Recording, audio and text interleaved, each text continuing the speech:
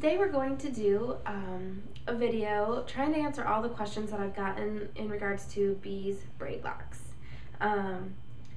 We chose to put in braid locks because a lot of the reason was because of her hair texture. She has very fine hair. It's not really tightly curled. It's a slightly looser curl. And it's just very fine and not very coarse. And so when I would put cornrows or whatever kind of style into her hair, it would look beautiful for about an hour, and then within a day it started looking pretty messy, and we usually only got a week to 2 weeks out of the style, and it really only looked good for the first few days of that 2 weeks that we maybe had it in. And on the other hand, her sister's hair is more tightly coiled and not quite as fine, and I would put in a style and it would look brand new still a week later, and we can get 4 weeks, sometimes even longer, out of her styles. And so that would get kind of frustrating. The nice thing about her hair texture was that it was a little easier to run a comb through. Once it was all detangled after being washed, I could run a comb all the way through her hair, which I can't do with her sister's hair at all, no matter how much I've detangled it. But it still took many hours to put in a cornrow style, and then it didn't last very long. So that was a little bit of our frustration, but we also just liked the look of the braid locks. I'd seen a lot of pictures of other girls with them, and I showed them to Bee, and we talked about it. I actually thought about it for a good year before I put them in. My disclaimer here about the locks is that I, again, as always, need to say I am not an expert on locks. Even a little embarrassed to say I didn't do an enormous amount of research about them before I put them in. I've told you before about the Yahoo group that I'm a part of for adoptive mothers about hair and skincare, and there are some other mothers on there who had done the locks, and they talked about them a lot. So over a couple of years, I was reading conversations about how to put them in and how to maintain them. So I had read many times. I could have answered the questions all myself, even though I had never done it on my daughter before. So I knew about them, but I didn't search the internet. I didn't maybe do as extensive research as I could have done. So not in any way an expert, but I've had a lot of questions about her locks, so I'm just going to tell you what we've done and what's working for us and how we feel about them. We haven't had any regrets, right? Bee's happy with them. She likes them. We don't ever wish that we hadn't done it. It is a bit of a commitment. I have also heard that you can take them out, but it's an incredibly time-consuming process. I don't think I would be able to take them out if we ever decided that we were done with the locks. I'm sure what we would do is, not tighten them for a while and let the new growth go out for, a good few inches, and then cut them off and maybe try to get through a little bit of the lock so that she'd have a little tiny fro to start with. And I think it actually would be kind of cute. I don't know what she thinks. I think it'd be kind of cute, and we know how to do plenty of different styles that we could work with it and do cute stuff while it grew back out. But we're not in a place where we're really interested in doing that, and in fact, if she decides she likes them and wants to keep them through her teen years, they're going to be really long and beautiful. So, so that will be an advantage that we started on when she was, I think, 6 years old. So we chose braid locks because of her hair texture. You can start them with twists. You can start them just by twisting little sections of hair or doing 2-strand twists. But I thought because her hair was fine and it kind of falls out of styles very easily, that braids would hold all the little hairs in better.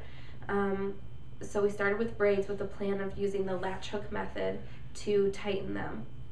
And so the few tips that I have for if you're planning to put them in is to definitely make sure that you use a part that goes from the forehead to the neck and from ear to ear, just like I do with most of my hairstyles, because that way once the locks are in, You will easily be able to part it down the center, her hair down the center, and do pigtails with a nice straight part down the middle, or part it this way and put just half the hair up with a nice straight part from ear to ear. So it's kind of good to have those.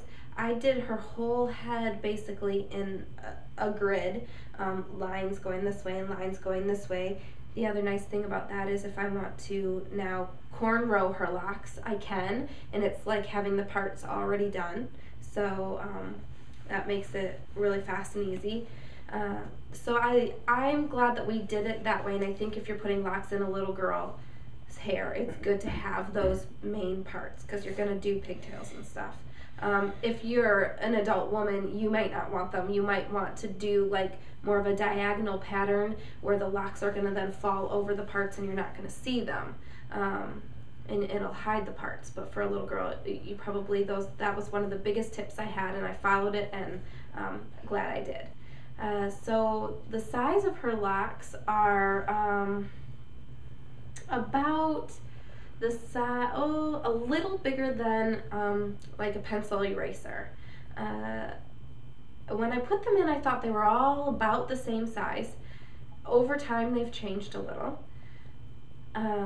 The parts have kind of shifted around in some areas, and some that were too small. There was a couple places where her locks were too small and they were looking really fragile after like a year of being in, and I actually took 2 of the locks and twisted them together, and then when I latch hooked them, I tightened them in together and turned them into one lock. So you can join locks if you need to later in the process. But for the most part, they're all about the size of a pencil eraser, and they have thickened up a lot. You can tell, I don't know if you can see from a distance, we'll show this closer up in a minute. You can tell the difference between the braid that we started with and then the thicker area, which is all her newer growth that has been since putting the locks in. So just a couple reasons why we like having the locks is, what's your biggest reason why you like having locks? Because I don't have to get it wet. Because you don't have to get it wet? No, because I don't have to keep it dry when I take my showers. Right, the other way around. She can get her hair wet whenever she wants to. I'm kind of protective with her sister's hair once I put it in a style. I don't get it wet like for the whole 3, 4, 5 weeks it's in the style. If she's in the shower, we put a shower cap on. If she's playing in the sprinkler, she wears something over her head to keep it dry. With the locks, we don't have to worry about that. So that's been really nice. She's enjoyed that. It just gives her a little more freedom. I enjoy the versatility of being able to style it different every day, very quickly and easily, or taking a little more time to do something elaborate. But I'm going to put together a video that shows a lot of the different styles we've done too. What were some of the other reasons? You can get it wet, we can do it different every day. We like the way it looks. Yeah, she likes the boingy, springy curls. Fits her personality, just looks good on her. So we've enjoyed them. So I hope that answers a lot of your questions about why we chose locks, how long hers have been in, and how we did them and whatever. I'm gonna post a few more videos along with this one that show how we tighten them and like our hair routine, our products and everything.